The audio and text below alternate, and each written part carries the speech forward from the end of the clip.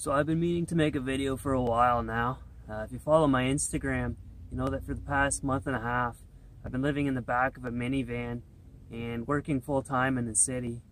But today I got the final piece of the puzzle in the mail, so it's time to make a video and give you guys a quick tour.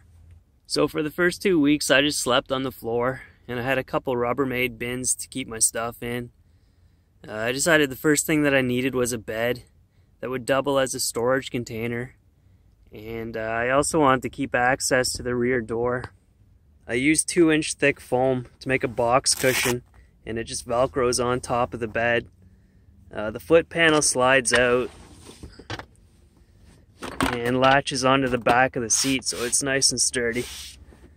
And then I take the second box cushion, and it has a Velcro strip on there, so it just connects up.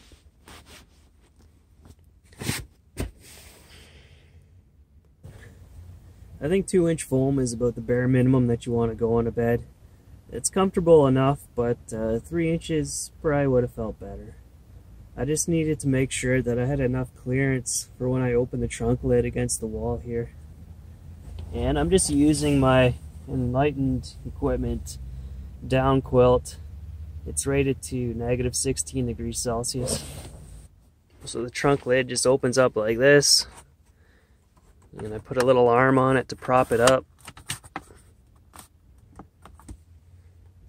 So living in the city, I have to have some privacy.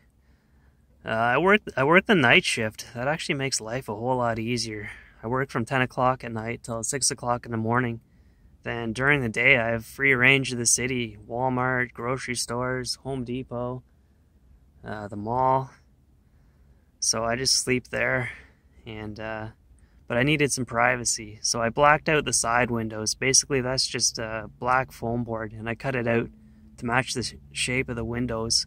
Then I wrapped it with fabric. From the outside it just looks like black limo tint, you can't tell. And I made curtains for the back window and just behind the seats here. At nighttime, if I have all these closed and I have some lights on inside, you can't tell from the outside.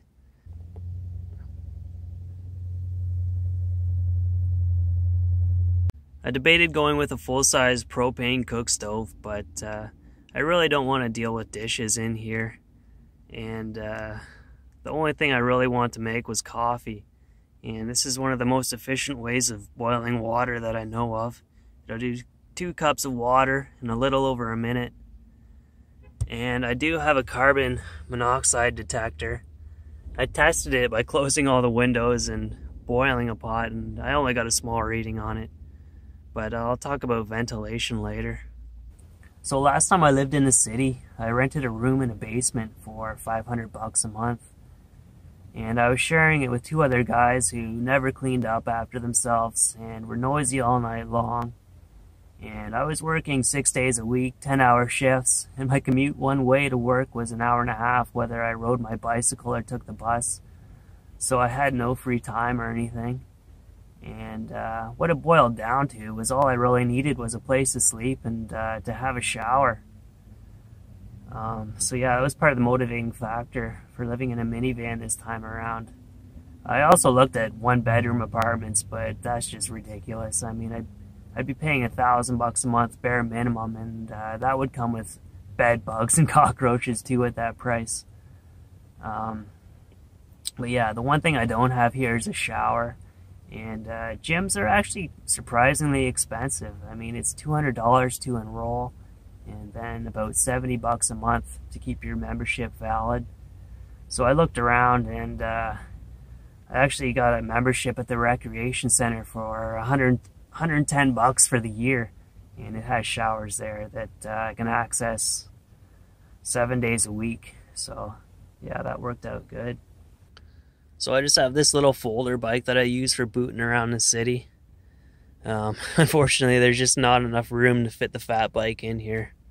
I might get one of those roof rack storage bins eventually and stuff it in there. But yeah, the plan right now is just to keep working and saving up money. I mean, but living in a minivan, it opens up some new doors I've been thinking about.